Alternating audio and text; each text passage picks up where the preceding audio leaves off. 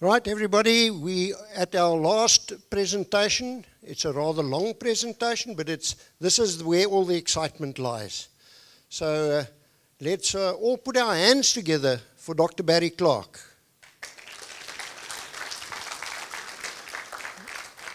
Now Barry is well known to our trust, also to the ADZ, the Aquaculture Development Zone, and various other institutions in the bay and the surrounds of the bay.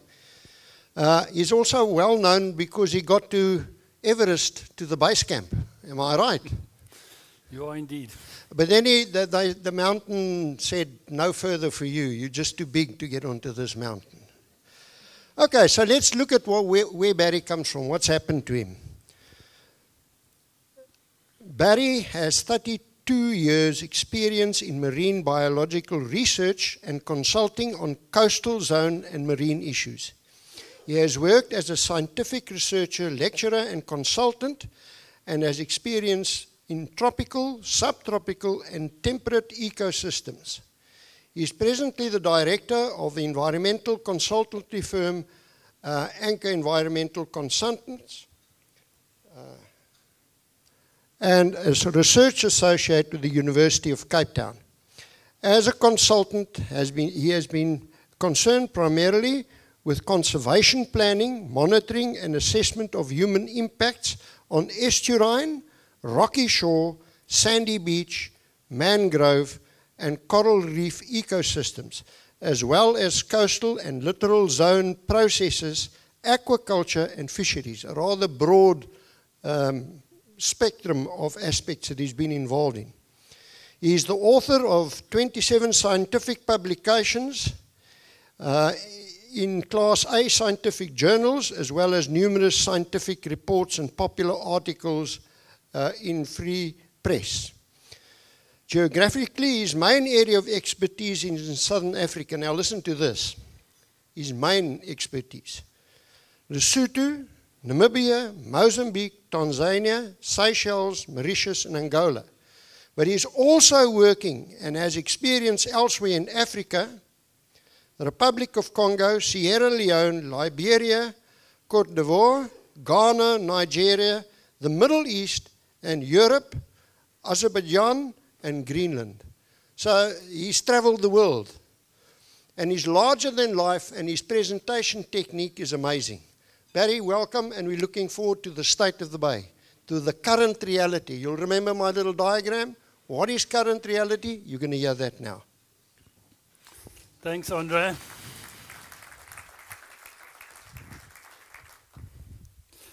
Good morning, everyone, and thank you again. It's a great privilege to be here to talk to all of you again about the state of the bay, state of Saldanha Bay and Langebaan Lagoon. I have been working on Saldanha Bay and Langebaan Lagoon for a very long time. One of my first areas or topics of study was here in Saldanha as an undergrad student at the University of Cape Town. I started work here and I've basically never left. But without further ado, let me just talk to you about what we found in the last year and our new insights that we've gained. Some of my introductory slides many of you are familiar with. Just briefly, the State of the Bay reporting system is an annual assessment of anthropogenic impacts on Saldanha Bay and Langebaan Lagoon, and an assessment of the ecological health of the system. When we talk about anthropogenic impacts, we're talking about activities and discharges, human activities that affect the health of the bay.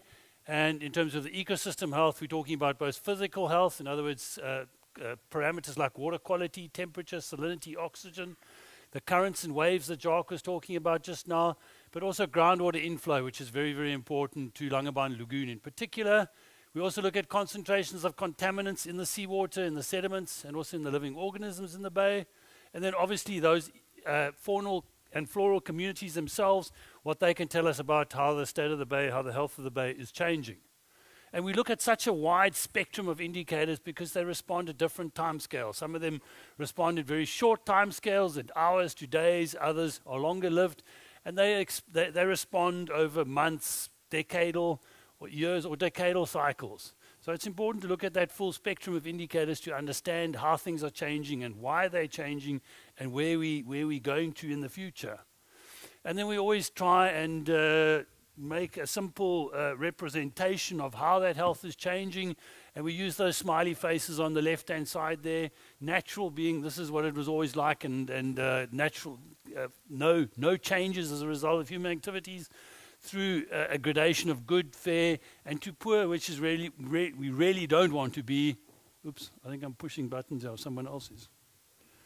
And poor is obviously the one we want to avoid. We want to be in the blue or the green categories there when we look at different aspects of the health of the bay. Health of the bay wouldn't be anything without the support of the financial support that the Trust receives from the various industries and agencies that are operating around the bay. These are, I think, all of them. I hope it's all of them. And big thank you to them. The Trust is a voluntary organization. These agencies all make voluntary contributions to the Trust to enable the research, the monitoring work that we do and other people do here in the Bay. So huge big thanks, certainly from my side, to all of these people for the contributions that they do make to the Trust. Also, a lot of other people are providing us with data and information on the state of the Bay that we bring together in this State of the Bay reporting system. We don't do all the work. There's a lot of other agencies there. South African National Parks, you heard from Alison this morning, and also heard from Jacques. I think the University of Stellenbosch is not on there. Sorry, Jacques. But yes, there are a lot of other agencies that are involved here in the Bay. Sorry, my headgear is falling off here. That do provide assistance with data and information that we use in assessing and tracking the health of the Bay. Now, I was chatting to my colleague Emily here on the way up, and I realized this is the 15th time that I'm standing here talking to some of you about the state of the health of the Bay, and the state of the Bay, the health of the Bay. And many of you have heard me say the same thing every year, or at least many of the same things. But every year I do try and make an effort to kind of come up with a new angle or some new insights about the health of the Bay, just to keep you entertained. And this year I thought about COVID and the impact that COVID had on the health of the Bay. And while fish don't catch COVID, they are influenced by human activities. And our COVID changed human activities the world over, and those have played out in the state of the Bay over the last few years, and we've seen some quite dramatic changes in the Bay that are linked to COVID. So I thought for this year I'm going to pick up on that little thread and speak to you about how COVID, the impacts of COVID have played out on the health of the Bay. And COVID, it affected human activity enormously. It affected our economy, the global economy, and that has had some quite interesting and significant effects on the health of the Bay. And Alison mentioned, or I think Sasanda mentioned earlier, that they saw increases in the number of fish in the lagoon, maybe potentially associated with that COVID.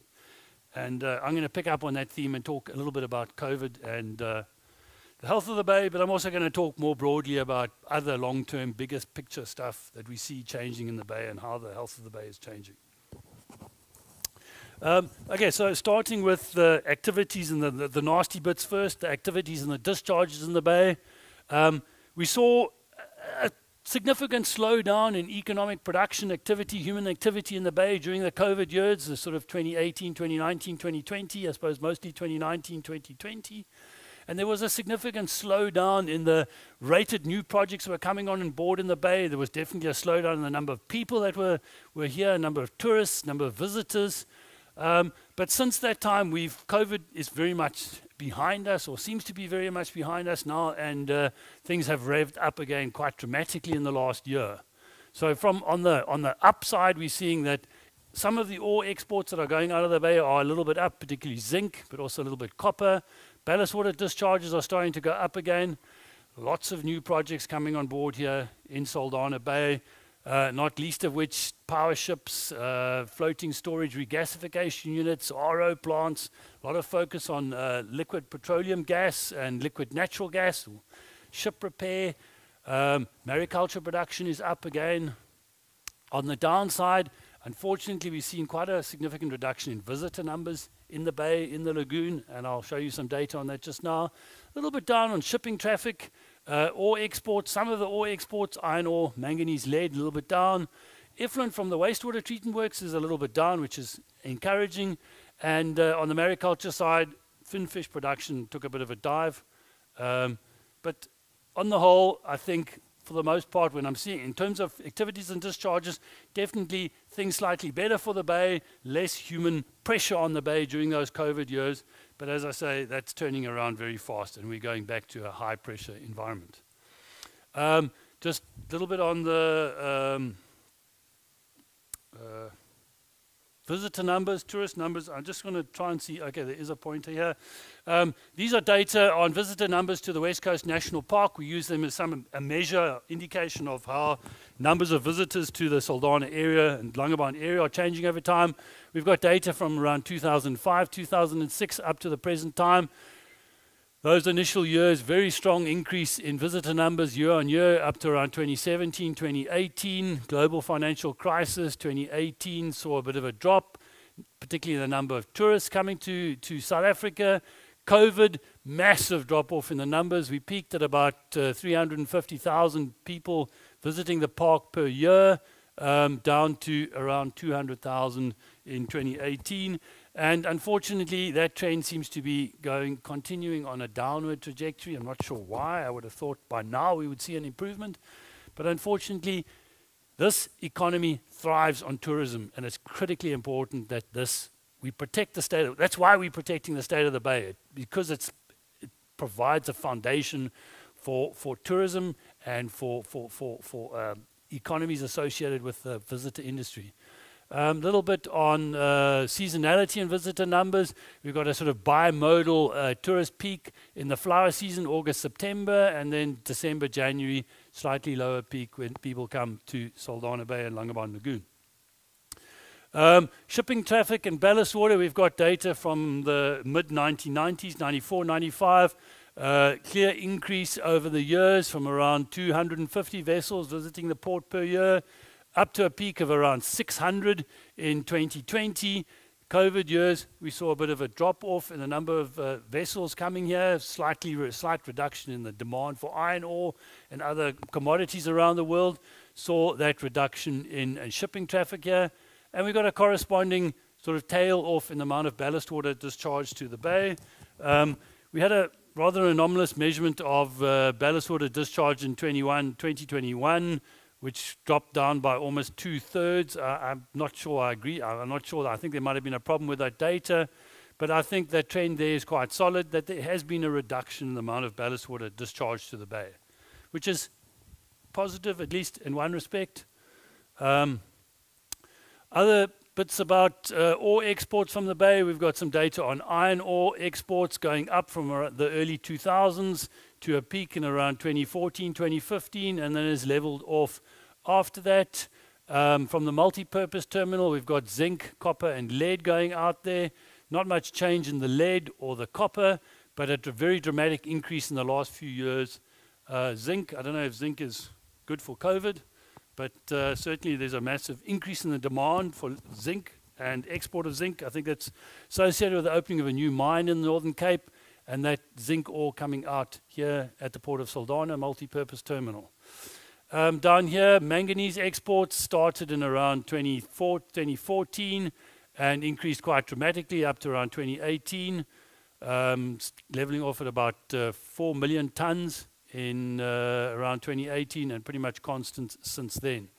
Historically, there was some iron ore coming out of the multi-purpose terminal, but that is now lumped with the iron ore from the main iron ore terminal, so we don't really see much change there. Wastewater effluent from the wastewater treatment works in Saldanha from early 2000s, 2003, volumes of wastewater going up, leveling off around 2010, and carrying on through to towards the present day at more or less at this kind of level, around 3,000 meters cubed per day coming out from the Saldanha wastewater treatment works. Effluent goes down the Bok River and out into Small Bay. And some interesting trends there. This is 2018 when all of the effluent from the Saldanha wastewater treatment works was diverted to ArcelorMittal.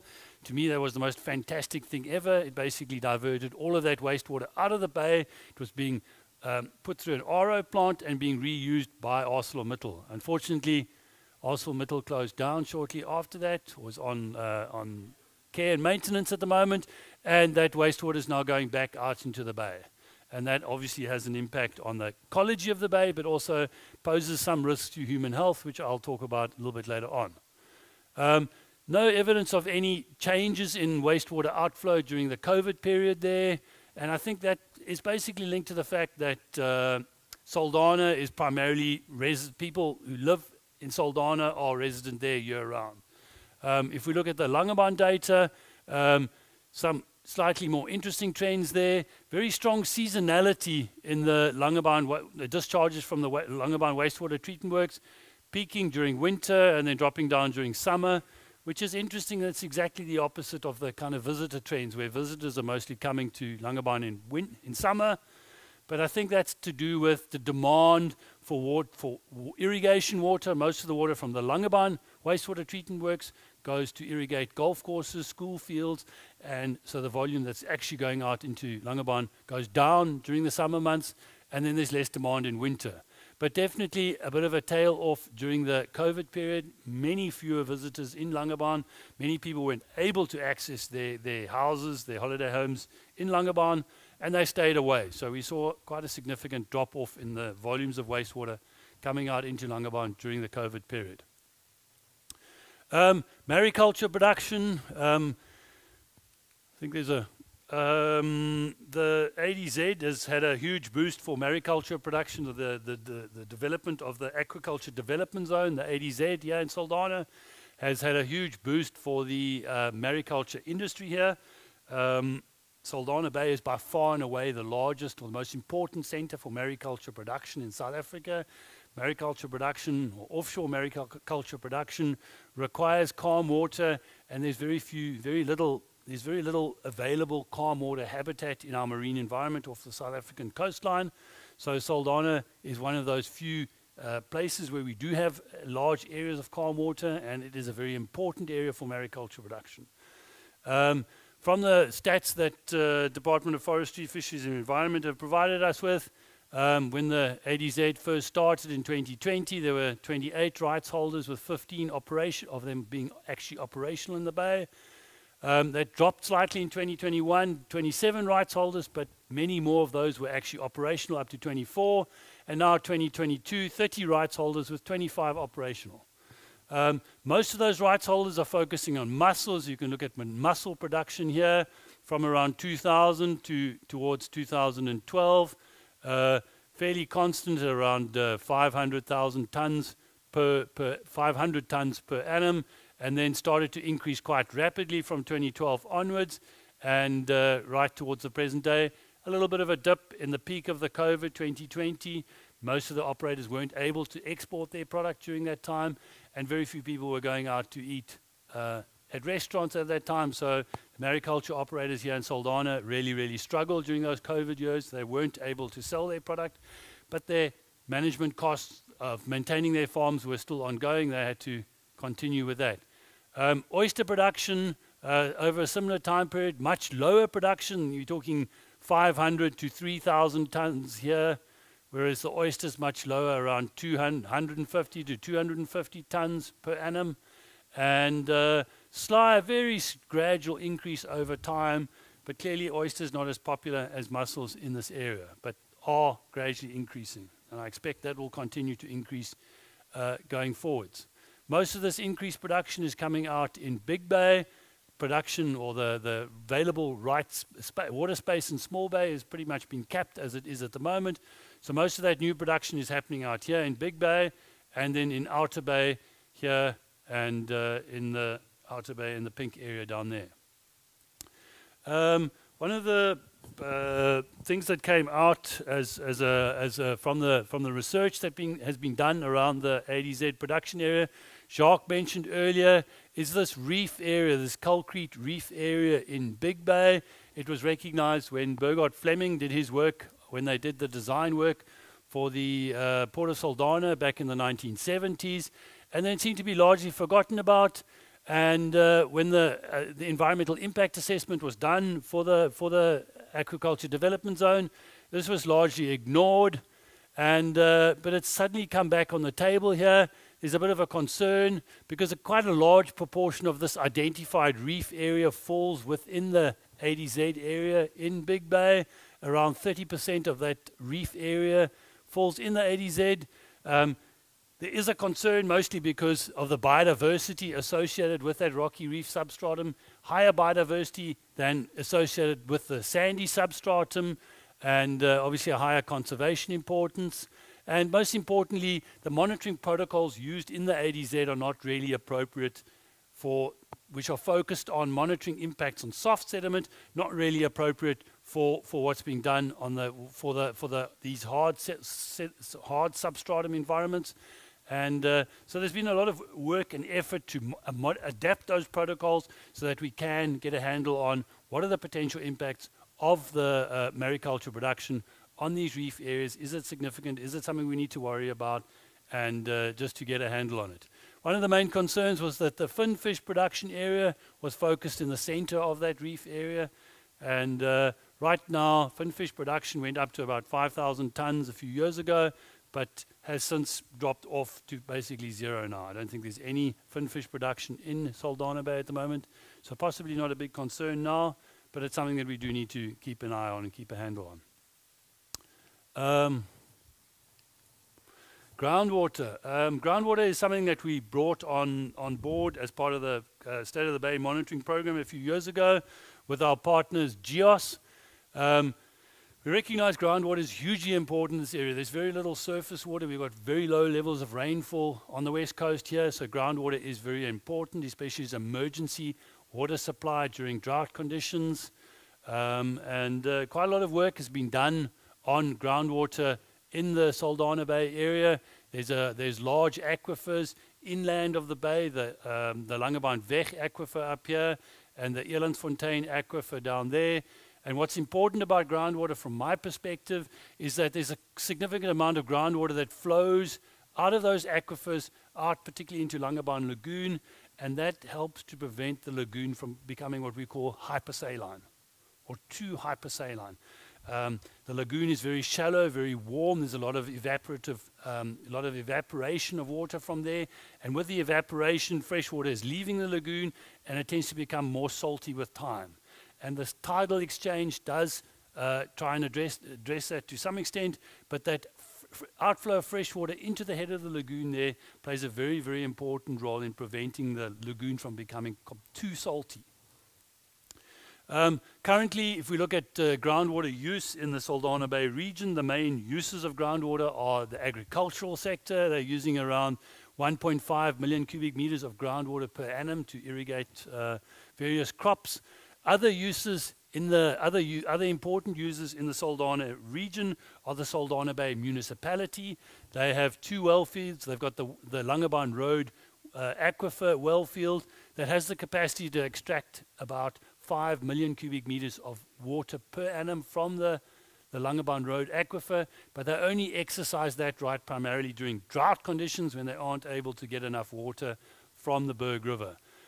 Similarly, the Hope Field well field was put in place quite recently. It's got the capacity of extracting about 1.6 million cubic meters per annum, but again, that's primarily a drought mechanism to provide water during periods of drought when there's not enough water in the Berg River. The other important groundwater use in this area is the Elandsfontein phosphate mine, and but they aren't using, they are abstracting groundwater primarily to dewater their pit so that they can do their mining, but that water is re-injected further downstream. So in effect, there's a net zero use of water there, but nonetheless, we are concerned. GEOS assures me, Julian Conrad assures me that use of groundwater in this region is completely sustainable. They estimate that usable groundwater is in the region of 15.2 million cubic meters per annum. So if you add all of those numbers up, we're still well below that 15 million cubic meter per annum sustainable limit. And so he assures me we're okay there. The lagoon is at no risk at the moment. But he does say comprehensive monitoring is essential. And certainly the data that they have been collecting, there's now regular monitoring over a suite of some 25 boreholes in and around the inland of Saldanha Bay and Langebaan Lagoon. And most of those data show a pattern something like this, where this is data on water level of groundwater in those various boreholes, and there's very little change over time. So there's no, if this line was going down over time, I'd start being concerned, because that means if that water table starts going down, it means that outflow to Langebaan Lagoon is going to go down, and then we're at risk of the lagoon becoming a giant salt pan. So right now, we're okay, but it's very important that we keep an eye on groundwater levels and groundwater use, and that groundwater is primarily reserved for use during periods of drought, and that in the intervening periods where we've got good rainfall, that we recharge those groundwater reserves. So possibly there's a lot of talk of using treated wastewater to recharge the groundwater. I think that's very, very important, and I think we really got to look at that very seriously. Because sooner or later, we're going to go into the next drought. And when it happens, we're going to want to use that groundwater. And if you carry on using the groundwater, sooner or later, you're not going to have that option anymore. So very important to keep up with that. Moving on into the bay now, looking at water quality in the bay. We've been doing a lot of work on monitoring temperature over time, water temperature in the bay. We've got a particular mooring point here in Small Bay at a place called North Buoy. We've got a mooring system, which is little thermistors at different depths in the water column from the surface all the way down to the bottom. And we track changes in water temperature at those different depths over time. There's some very, very important and interesting patterns there, which I have spoken about in the past. I don't really have time to talk too much about that now. But suffice it to say, we've got very, very high variability in water temperature during the summer. When we get upwelling, temperature goes down, then we get the relaxation of the upwelling, temperature goes up, and we get very strong diurnal fluctuations, much lower levels of variability during winter because we don't have the southeasterly winds driving the upwelling. And we saw some very interesting patterns or changes in water temperature in the bay during the drought, with the weather patterns associated with the drought causing some interesting changes in the temperature. Again, I'm not going to go into that too much now because I have spoken about that before.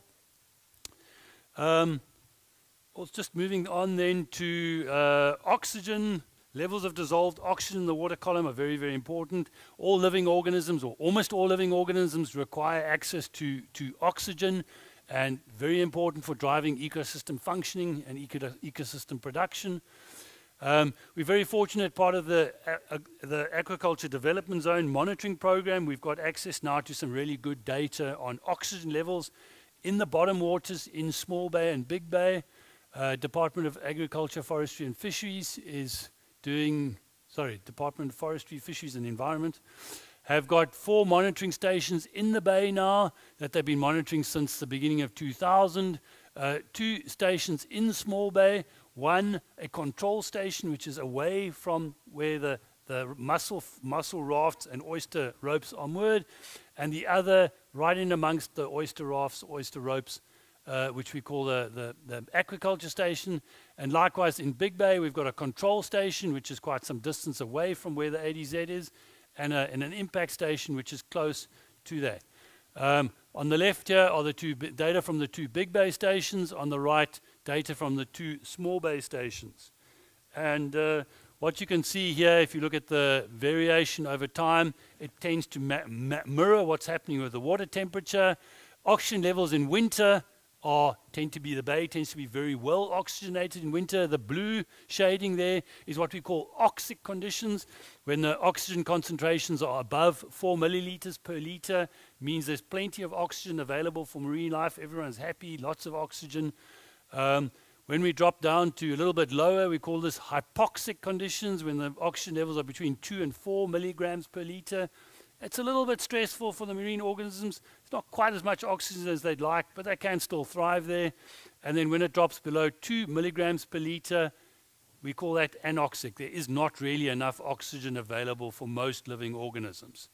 If we look at the control station, this is away from the mariculture farms, you can see that periodically, especially during the summer months, the conditions in Big Bay and both Big Bay and Small Bay, conditions become quite anoxic during the summer months, and that is linked to upwelling, where with the southeasterly winds drive the surface waters offshore out of the bay, and it draws in deep ocean water, water from the deep ocean. It's mostly anoxic water, comes into the bay during the summer months, and we see that the bottom waters in the bay become very, very poorly oxygenated at that time. It is a natural phenomenon. It's always been like that, but it's probably been slightly exacerbated, certainly in Small Bay, by the construction of the ore terminal and the causeway linking Marcus Island to the mainland, because the water circulation there is much reduced because of that obstruction. But what is important, if we compare what's happening at those control stations on the top to the impact stations on the bottom there, Big Bay, very little difference between the control and the impact stations, which says in Big Bay, there's not the aquaculture operations, the ADZ is having very little impact on oxygen levels in Big Bay. But moving on to Small Bay, if you look at the amount of time that scratchy blue line spends in the red zone down here, it's quite a lot higher in Small Bay than at the impact station in amongst the oyster rafts as it is at the control station. So that says that mariculture activities, farming, is having an impact on oxygen levels in Small Bay, and that I think was the primary reason why the decision was made to cap mariculture production in Small Bay, because of the concern that this, if any further expansion is going to have an impact on oxygen levels in the bay. Those oxygen levels in the bay, in the Small Bay, are affected by organic waste discharge from the wastewater treatment works, from the fish factories. That has gone down a lot over the years, but we still see that oxygen levels are potentially problematic in Small Bay, and I think it's very valid and a very good decision that the department made not to seek to expand mariculture operations in Small Bay anymore, because they're already under some stress. And there's my smiley face. No impact of COVID here. COVID didn't really affect the wind or weather patterns around, or oceanographic patterns around the bay. A little bit more on water quality. This is, I mentioned earlier, we are doing some monitoring, or the Elandsfontein phosphate mine specifically is funding some monitoring work on temperature and salinity at the head of the lagoon. We were very concerned about what would happen to freshwater outflow from the aquifers into the lagoon as a result of their dewatering their mining pit, re-injecting it. Was it really going to not affect the lagoon in any way, that the outflow of fresh water from the aquifer in the lagoon? And we've been monitoring since 2021 or in 2020 at the head of the lagoon at Gielbeck there, and we're picking up some very, very interesting patterns, particularly in salinity at the head of the lagoon. What is important here is the salinity profile is the one in blue there, and I want you to focus on that. And you need to understand that normal seawater has roughly 35 grams of salt per liter of water. So we call that a salinity of 35 parts per thousand. So if you imagine a line going roughly across the middle of that picture, that would be normal seawater. And if we measure salt concentration in seawater somewhere in the middle of Saldanha Bay, it would hover around very much solidly on that 35 parts per thousand mark and wouldn't vary much at all. But at the head of the lagoon, salinity is quite variable because of the variations in the freshwater input. So during winter, when there's quite strong outflow from the aquifer into the lagoon, maybe even a little bit of rainfall running out into the lagoon, salinity drops down to about 30 or 32 parts per thousand. So it's from 35 drops down about 10% down to about 32, slightly less saline than seawater. But what's very important during summer, from November onwards, you see the salinity climbing up there quite strongly, up to around 42 parts per thousand. And that's at about the limit of what most marine organisms can tolerate. So if it is critically important, this understanding, this is what we would consider the natural dynamics. We don't think there's any, Elandsfontein has yet had any impact, or if it's going to have an impact, we're only going to feel that a long time in the future. So right now we're understanding, previously we didn't realize how salty conditions became at the top of the lagoon. We now understand it does rise up to over 42, almost 44 parts per thousand, which is very much at the limit of what most marine organisms can tolerate. So we're in a very fine balance there. If we start to use too much groundwater from the aquifers around the lagoon, and that groundwater flow into the lagoon is reduced even by a small amount, we're going to see some catastrophic impacts on biodiversity in the lagoon. And that's critically important. It's the West Coast National Park. It's a marine protected area. It's a biosphere reserve. It's a critically important biodiversity area. So to me, the focus on groundwater is critically important, that we keep an eye on that and make sure that we don't use too much. So what I'm saying when we say, yes, it's fine to use that groundwater during periods of drought, but we are beholden to re-inject that groundwater outside. When we've got plenty of water available, we need to focus on keep topping up that groundwater reservoir. Otherwise, we're going to have a catastrophic situation developing here at the top of the lagoon. So far, happy picture. Okay, moving on to some more water quality stuff. This is fecal coliforms. The Saldanha Water Quality Trust, since early 1990, or sorry, the late 1990s, around 99, they started monitoring fecal coliform levels at various sites around the perimeter of the bay. This is critically important because fecal coliforms give us an indication of the risk to human health of other pathogenic bacteria or viruses being present in the water.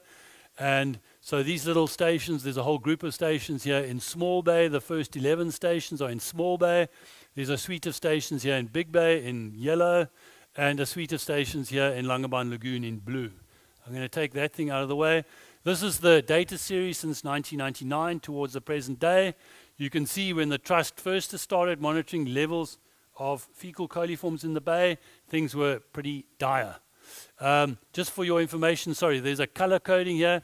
The blue EX means excellent water quality, 100% safe for recreational, contact recreation. You can swim there and you've got your risks of contracting some nasty disease are probably quite low. Oops, sorry.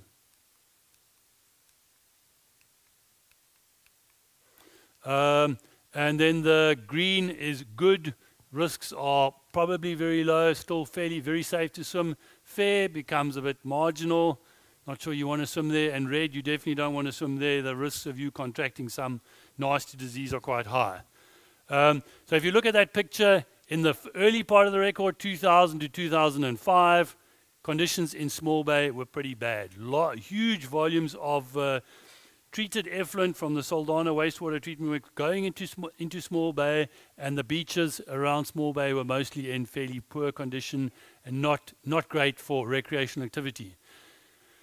Huge improvement around 2006. You can see there the amount of blue has gone up dramatically, and now winding forward to the present day, 2002, almost all of the sites around the bay and the lagoon are in excellent health, which is fantastic. It means it's safe for tourists, it's safe for local people to swim here. There are still two sites that are problematic. The one is at Hutchie's Bay, still in poor condition and has remained so for much of the last few years. And then also at the mouth of the Bok River, where the effluent from the Saldanha wastewater treatment works comes out, remain in poor condition. So there's still some work to be done, but wow, what an improvement from what it was like back in the day.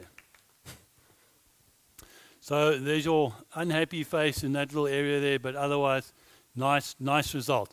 As far as COVID is concerned, we did see a slight improvement.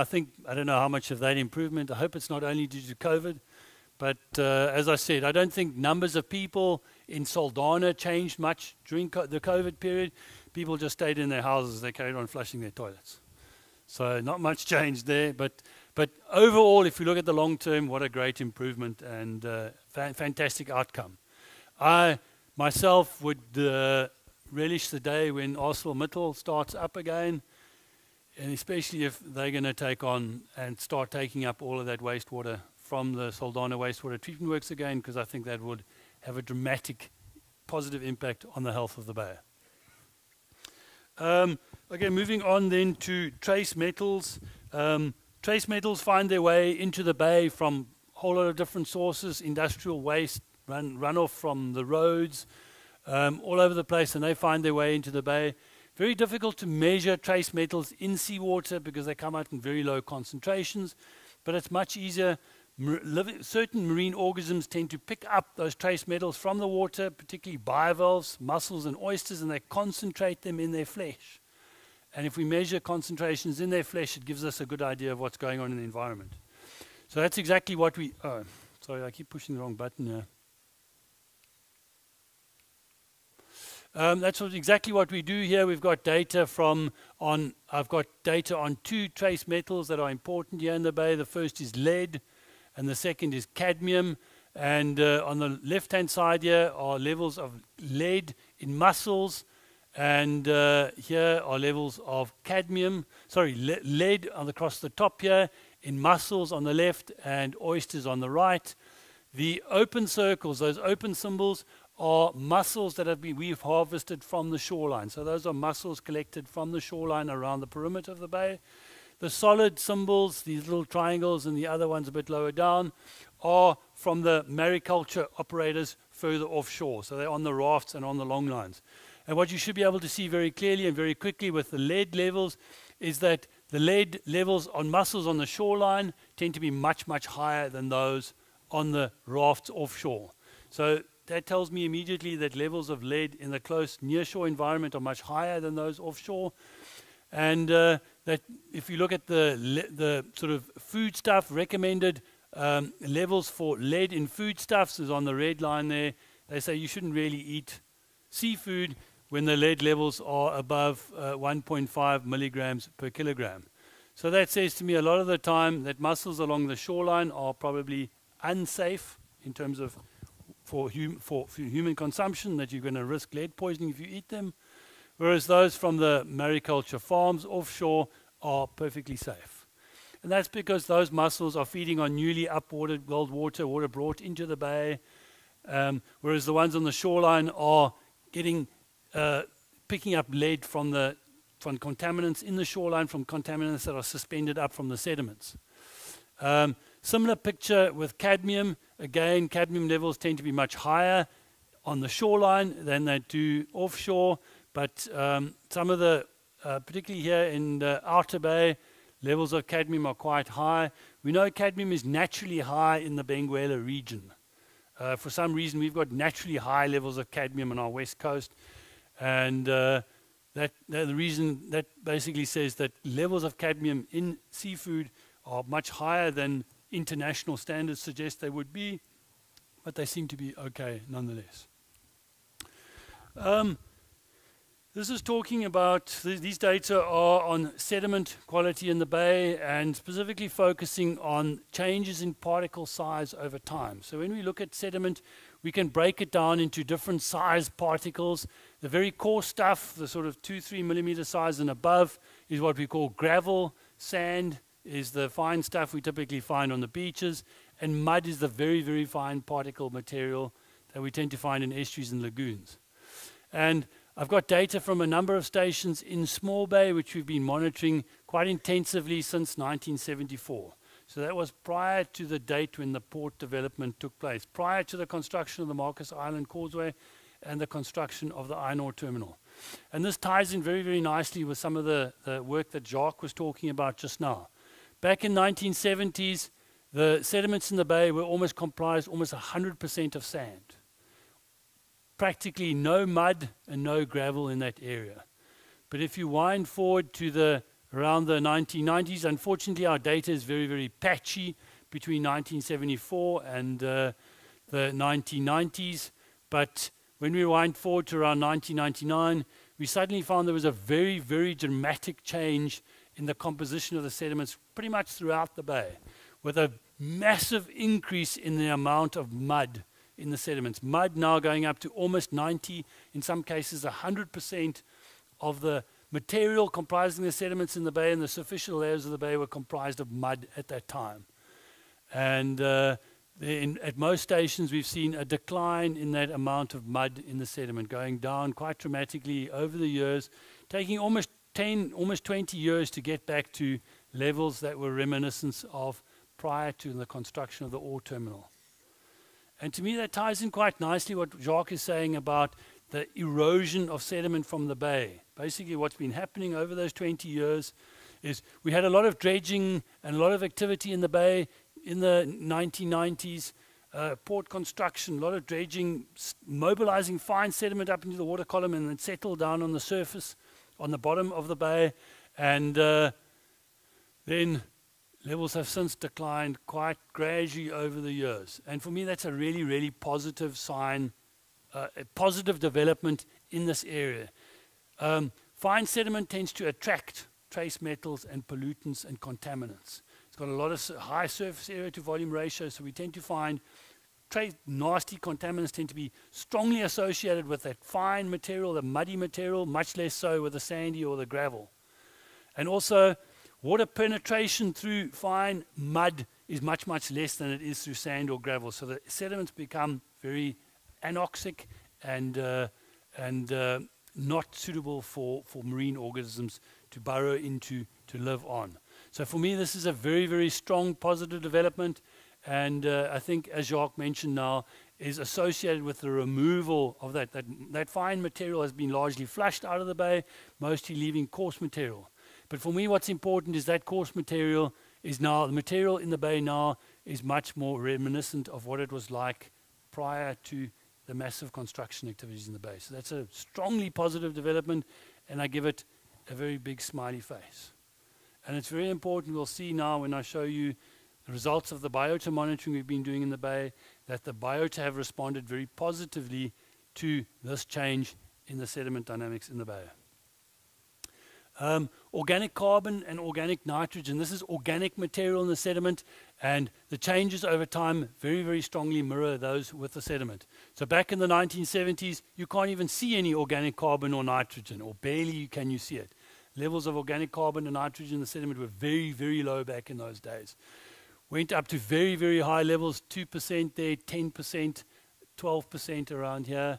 And but subsequently, along with the flushing out of the fine sediment, we've seen much of that organic carbon, organic material being flushed out of the bay, and with that, likely improvement in levels of dissolved oxygen in the bay, because that decomposition of the organic material tends to reduce oxygen levels in the bay. So again, a very strong positive development here, and I think I added a big smiley face there. Trace metals in the sediment. I'm just looking at 4 trace metals here: cadmium, copper, lead, and manganese. Cadmium, source of cadmium we think is largely natural on the west coast here, naturally high levels. The red line indicates, the dotted red line in each case indicates levels where, that's the level, if levels exceed that, we expect to start seeing toxicity to marine organisms. So cadmium is quite high in the bay, it's naturally high, and there's not a lot we can do about it, but it hasn't really changed much over the years.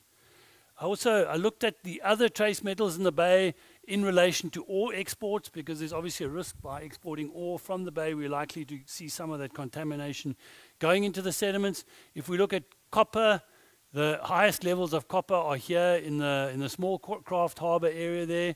Multi-purpose terminal where copper is exported are slightly higher, but the other sites, not much copper there. And if you look at copper exports over time, from 2011, we see not much change. I think these data start from around 1999. So there doesn't seem to have much change. I don't think there's much of a link between copper export and copper levels in the sediment. What I think a lot of the copper in the bay is coming from is cleaning, ship repair activities. Copper is toxic to marine organisms, and we use it in anti-fouling coatings.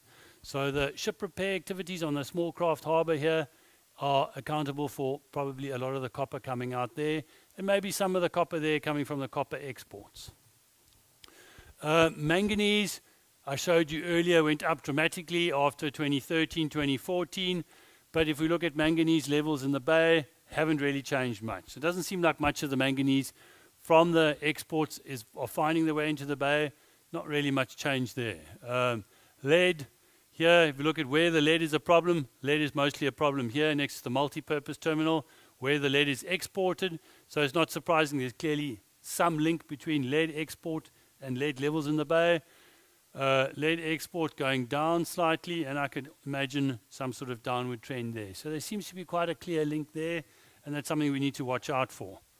Finally, zinc. I mentioned earlier, zinc exports are going up quite dramatically in the last few years. We don't currently monitor zinc levels in the sediment in the bay, but maybe we should be, because we might be seeing some kind of link there. soft bottom benthic macrofauna. These are the bugs that live in the sediment, burrow into the sediment. They're small, mostly sort of 1 millimeter, a couple of millimeters in size. And some very interesting trends here over time. We've been monitoring these benthic, what we call benthic macrofauna, since around 99 towards the present day. And right across Small Bay, Big Bay and Langebaan Lagoon, we see the same trend of increasing abundance over time. This is actually biomass. This is the total mass of living organisms that live in the sediment. And they've shown quite a nice increase. Small Bay, quite variable, but very clear increase over time. Same with Big Bay, same with Langebaan Lagoon. And I think that is strongly related to that reduction in fine mud in the sediment.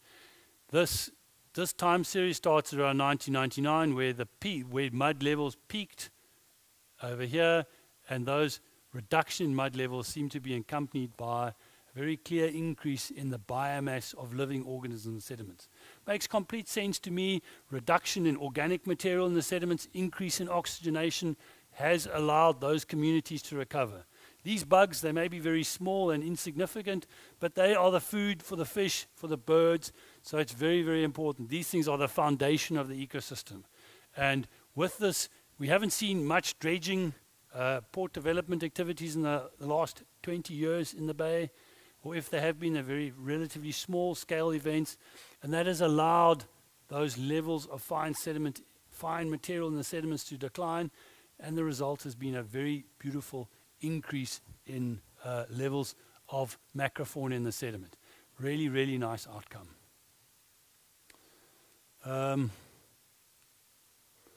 Rocky intertidal communities, these are the bugs that live on the rocky shores around the bay. They live in between the high water mark and the low water mark. So at high tide, they're completely covered by the sea. At low tide, they're completely exposed. We've been monitoring these rocky intertidal communities since 2005.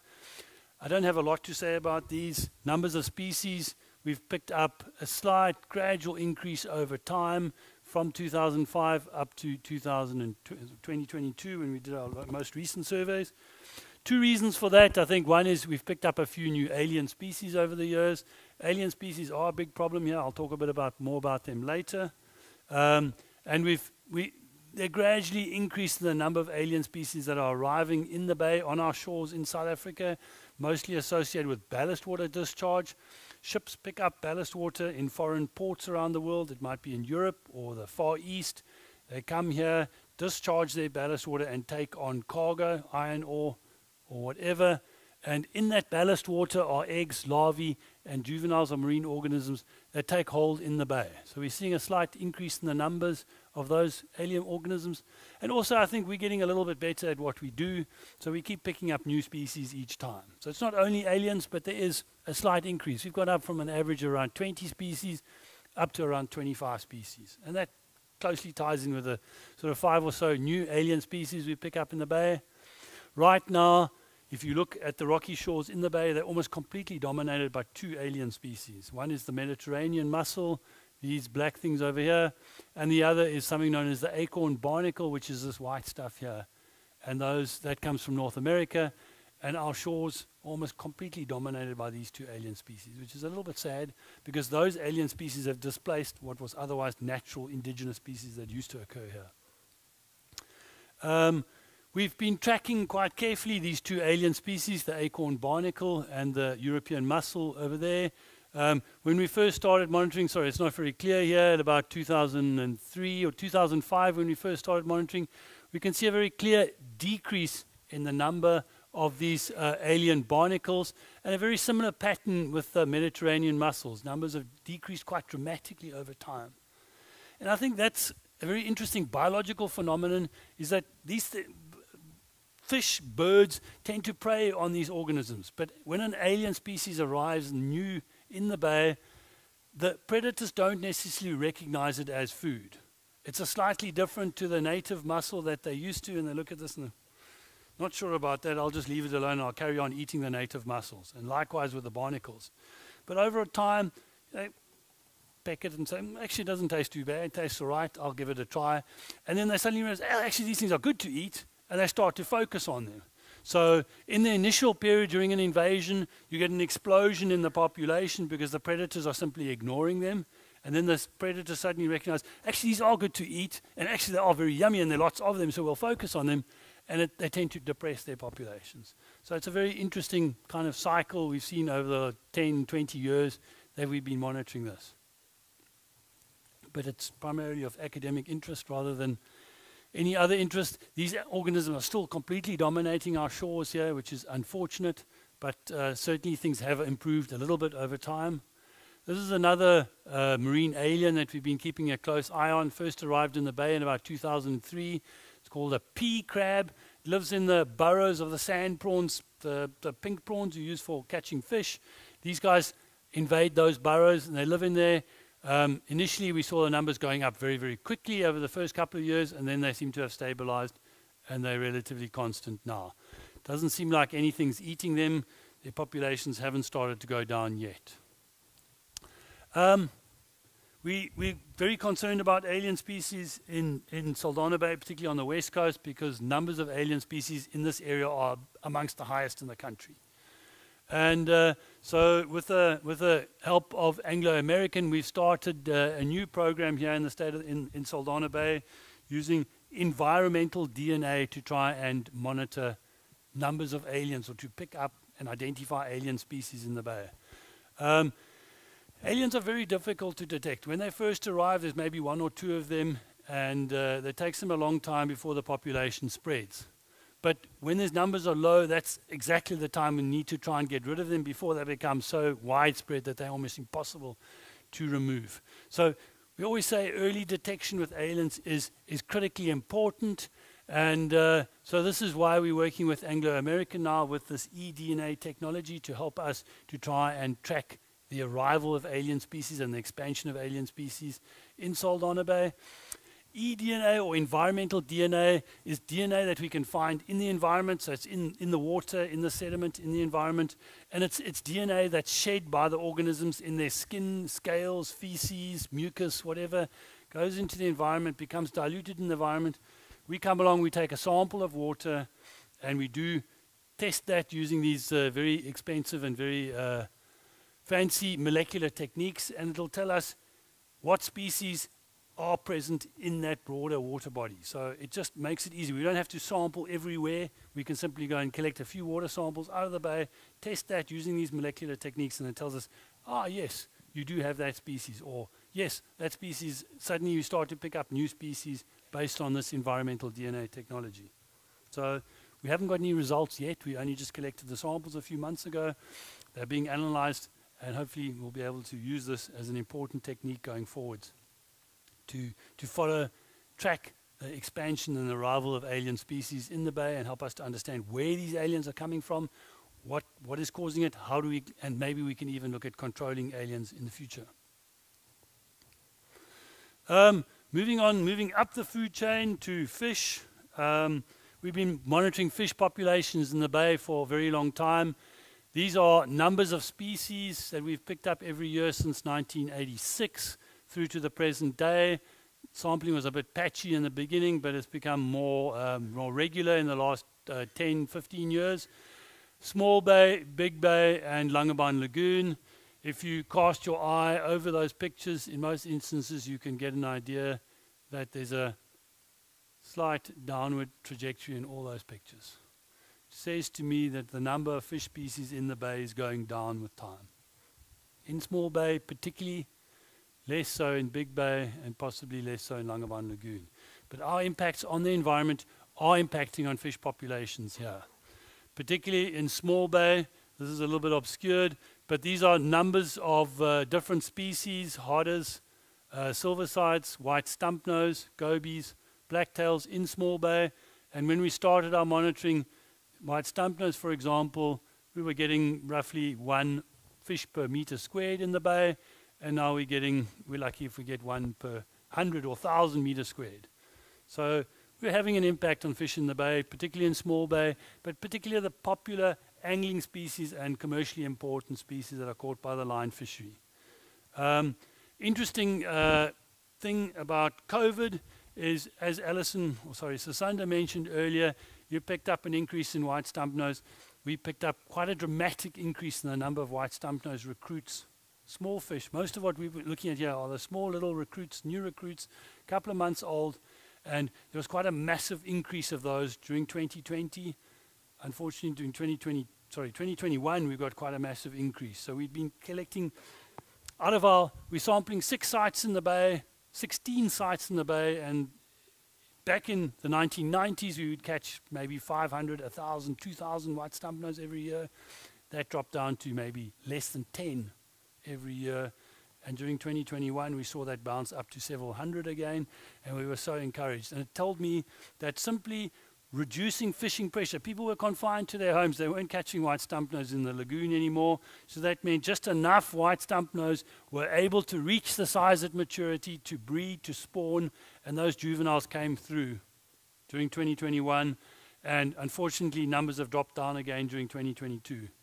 Now, but it speaks volumes. We've been asking for years to that bag limit, size limits in the lagoon, or bag limits specifically, reduce fishing pressure. We need to reduce fishing pressure. Langebaan is a massively popular fishing spot. Many people come here from all over the country to fish here. And if they come here for one reason, to catch fish, and they bring their families, they bring their friends. And if in time the numbers of white stumpnose continue to decline, people are going to say, well, I'm not coming here anymore. I can catch better fish in KZN, or I can catch better fish in Eastern Cape. They won't come here anymore. So we've been calling for years to try and reduce the bag limit. Currently, people are allowed to catch 5 white stumpnose per day. That's way more than anyone can eat in a day, even if you feed your whole family. We've been suggesting, let's decrease that size, decrease that bag limit, and conversely to increase the minimum size limit. Because these fish, currently the minimum size limit is set just at the size when a fraction of the population will be mature enough to spawn. We want to see that in size limit increased so that people are forced to return those fish to the water, so at least they can spawn for 1 or 2 years before they're caught, and that simply sustains the population going forward.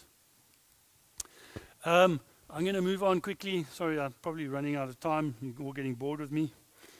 Bird populations in Saldanha and Langebaan, 2 important populations, the seabirds breeding on the islands and the waders, water birds in the lagoon. Firstly, seabirds breeding on the islands. I've told you for many years we've got a huge problem here. Numbers back in the day in the 1990s, 1980s, numbers of seabirds were topping 20, 30,000 birds in the bay here. And you can see from most of these graphs, penguins, cormorants, another cormorant, the gannets, numbers have dropped off dramatically. These populations are less than 10%, maybe 5%, maybe 1% of what they used to be. And we know that that's largely because of their food. The graphs on the right-hand side here are sardine from 1990 up to the present day, and massive fishing pressure on sardines in the 1960s and 1970s. Those pelagic fish populations basically collapsed, and with it, the bird populations collapsed, because that's their main food source. Numbers of sardines recovered quite dramatically around the early 2000s, and you saw numbers of bird numbers correspondingly going up there. But since then, populations of sardines and also anchovy have gone down so dramatically. These birds that just don't have enough food, and it's a very tragic situation. It's not a lot we can do in terms of the health of the bay. It's just an unfortunate thing that their populations are dependent on their foodstuffs. The other important thing that happened with birds on the islands in Saldanha Bay, we had those islands being invaded by pelicans, and the pelicans started preying on the chicks of these birds, and also seals started to prey on some of these seabirds while they were vulnerable on the islands when the chicks were young. Huge effort from Sandparks and volunteer program. The Penguin Watch program has largely sorted that problem out. We've got now volunteers stationed on the islands during the breeding season every year. They drive away the problem seals, they chase away the pelicans, because that helps to reduce pressure on these seabirds. And that's a very important program and should strongly be encouraged. Birds in Langebaan Lagoon, similar story. Numbers have gone down from around 50,000 birds back in the 1970s down to about 5,000 birds now. But very interestingly, there's COVID.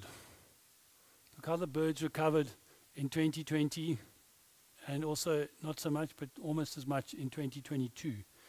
Very, very interesting. We had that pattern, and what we think is that by confining people to their homes just for that brief period, these birds were able to recover. These birds are mostly migratory birds that breed up in the Arctic tundra. They fly up there 10,000 miles to breed, lay their eggs, bring up their chicks in the tundra, and they come back down here, down south, and they feed during our summer months in Langebaan Lagoon, and they go back north again. But the big problem is as they fly over southern Europe, someone pulls out a shotgun and shoots them. And during COVID, people were locked up in their homes, and they couldn't shoot those birds, and it had a very dramatic impact on, particularly in the migratory waders here in Langebaan. The resident waders, this is the ones on the bottom here, have also been going down over time. Unfortunately, the people that do those bird counts weren't able to get out during the peak of COVID, during the winter, but they did get out in 2021, and we see that the resident waders also responded. So that says to me, it's not just, we can't just blame people shooting these birds up in Europe, it's us too. Our human presence in and around Saldanha Bay, in the lagoon, does affect these birds, and they are sensitive to our disturbance. And we are at least partially accountable for the reduction in the numbers of these birds. Here are some of the individual species: turnstones, plovers, curly sandpiper, knots. Most of them you can see that very nice uptick during COVID. So those birds responded in a massively positive way to COVID. They absolutely loved COVID. They can't wait for it to come back. Seals. This is the last thing I'm going to talk about. Seals, Cape fur seal. It's indigenous, endemic to southern Africa. You get it from it goes from Angola around to the eastern Cape there. The little dots are the seal breeding colonies around our coastline. Recently, seals started to breed on Fondling Island in Saldanha Bay, and around about 2006 we started seeing the first seals breeding, first pups produced on Fondling Island, and we saw quite a rapid increase over the sort of 10-15 years after that, up to around 20,000 pups per year produced on Fondling Island. We seem to have reached some sort of carrying capacity level. The populations have pretty much stabilized that from that point. I think it's basically that's the amount of food that those ones have enough food. There's just enough food to support about 20,000 pups per year. The picture at the top there just shows seal populations over the last century. Back in the 1900s, we absolutely decimated the seals. We clubbed every single one we could. And populations around the whole country were reduced to about 10,000 seals, pups produced per year. And when when clubbing seals was banned back in the 1930s, 1940s, we saw a dramatic increase in the population. So the population recovered back towards what it was like historically, around 300,000 pups produced per year, and kind of leveled off there. So many people see seals as a huge problem. I'm not a fan of seals myself. They eat my fish. But here in Saldanha, for me, the main problem with seals is they've been predating on seabirds on the islands there, the juvenile seabirds. And so thanks to that volunteer program run by Sand Parks, that is largely sorted now. There are very few seals that actually breed in Saldanha Bay. Most of the seals you see in the Saldanha Bay are young seals. The adult females, the adult males are mostly feeding offshore. I don't think there's enough food for them in Saldanha Bay. The mariculture facilities do tend to attract the seals. They use them for pulling out of the water, and they're probably obviously attracted to the finfish in the cages. But I always get questions about seals at these presentations, and what I can tell you is that yes, seal numbers have increased dramatically over the last 15 years, but populations have been largely stable for the last 5 years at least. So just to summarize on some of the key findings from the last year or the last several years, the COVID-19 pandemic certainly had quite a significant impact on conditions in Saldanha Bay. We saw some slowdown in development. little bit of a reduction in shipping traffic. Some exports were down. Mariculture production was down. Visitor numbers have been down quite dramatically, which is a bit concerning. Wastewater discharge went down, certainly in Langebaan. But other aspects were not affected. Some of the metal ore export just seemed to carry on irrespective. There were some interesting and very much encouraging, I would say, responses in the biota, particularly the waders in Langebaan Lagoon. That recovery there says it is in our power to do something about this. We can't just say, oh, well, it's happening somewhere else, it's got nothing to do with us. Actually, yes, we can do something about it. And specifically, white stumpnose recruitment. We are impacting heavily on the stocks of those fish, and those fish are very important for driving tourism patterns here. In the longer term, overall picture, water and sediment quality in the bay seem to be improving. Oxygen levels in Small Bay are a little bit concerning, but certainly one of the most encouraging trends I see here is the benthic macrofauna, how strongly and positively that has been responded to the changes in sediment structure in the bay. And for me, that's a hugely positive outcome, and very interesting to tie that to what Jacques is talking about with the erosion and the removal of sediments from the bay. Fish populations in the bay are very variable, but definitely seem to be declining over time, which is a concern. Birds breeding on the islands also still in decline. It's mostly due to their food supply. Not a lot we can do about that, unfortunately. And marine aliens are definitely increasing here, and that's something that we can do something about, and we do have to. So in terms of the overall impression, I think we're doing well here, but don't take your eyes off the road. I think we are doing a lot of work to protect the health of the bay, and it is paying dividends, but we need to keep up the hard work. There is immense threats on the horizon. There's massive pressure coming to. There's development pressure is unrelenting, and it's always going to be there. And we need to find that balance, as Andre was talking about, the balance between environment and development. And you kill the goose that lays the golden eggs. That healthy environment is the golden goose. You need to look after that. Otherwise, you're not going to get the eggs. Recommendations going forwards: wastewater treatment, wastewater discharges must be properly licensed and monitored going forward. Very important. Reclamation of wastewater must be prioritized, and we need to look at re-injecting groundwater into the aquifers when we get the chance. Coastal management setback lines must be strictly enforced. We've lost a lot of natural environment around the perimeter of the bay as a result of development. We need to hold that line tightly. Cumulative impacts of future development must be very carefully considered.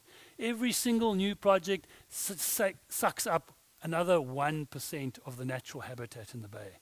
And every time you look at it and say, oh, 1%, that's not so bad. But you must add the 1% plus 1% plus 1% plus 1% plus 1%. Then you suddenly realize, oh, we've already lost 30% of the bay. And that's not okay. So that's the critical thing to keep your eye on, is cumulative impacts. Future dredging must be very carefully considered and properly mitigated. I think that is accountable for a lot of the changes in the sediment dynamics in the bay, and we need to be very careful about that. Monitoring of shoreline erosion. Jacques made that point earlier. Previously, a lot of effort was put in via the Trust and the Saldanha Bay municipality to monitor rates of erosion along the beaches in Langebaan. That stopped a few years ago, and I think we're going to pay for that if we don't go back and keep an eye on that. Focused monitoring of alien species is very important. Alien species can very quickly get a hold here and make dramatic changes to the ecosystem. Some of you might remember many years ago when that alien Mediterranean mussel invaded the lagoon, where the sandbanks were suddenly covered with massive areas of alien mussel. And sand parks invested huge effort on trying to dredge and remove those mussels, and suddenly they disappeared, thankfully. But if they don't disappear, we can see the lagoon changing fundamentally. Bag and size limits for important fish species need to be re-evaluated. We need to protect the popular angling species here so that people can still come and catch fish here. And very importantly, monitoring and assessment of the overall health of the bay and the lagoon must continue. The work that the Trust is doing here is fundamentally important. I'm very passionate about it. I say I've been working for the Trust for many years, but really they do a really fantastic job. So, thank you.